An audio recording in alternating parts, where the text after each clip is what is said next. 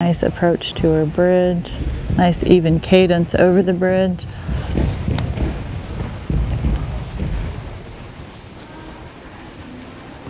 Nice exit, nice curl into the next bridge. I'm going to give her 9s on her bridge. Okay, I like to see her let that horse have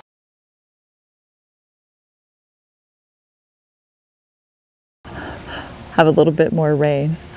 A little distraction there on the corner. I'm going to give her a score of a 3 on her tarp.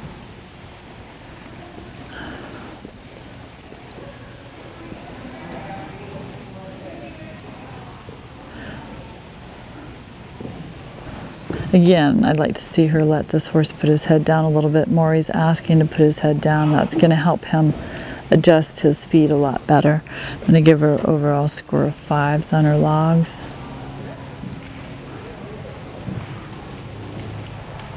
A little hesitant on his approach to the water. The rider's doing a good job of looking out into her obstacle. That's going to help, is helping that horse be drawn into the obstacle. So with the bobbles on the entrance, I'm going to give her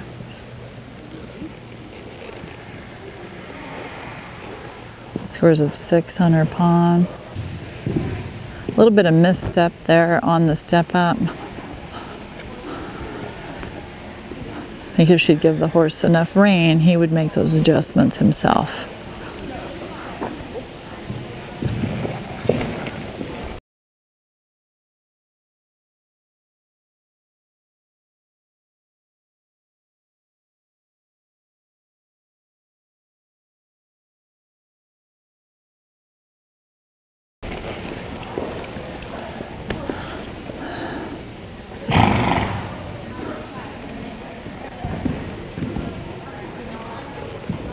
I like to see this rider come into the middle of the podium so that she's walking over than the top.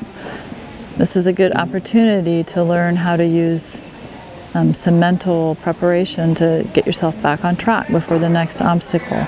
Get yourself mentally prepared after the little mishap.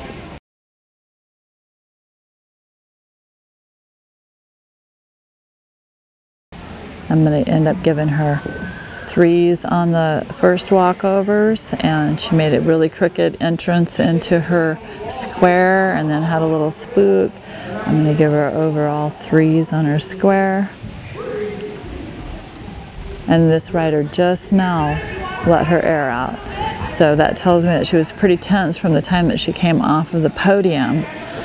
So we can work with this rider a lot on some sports psychology.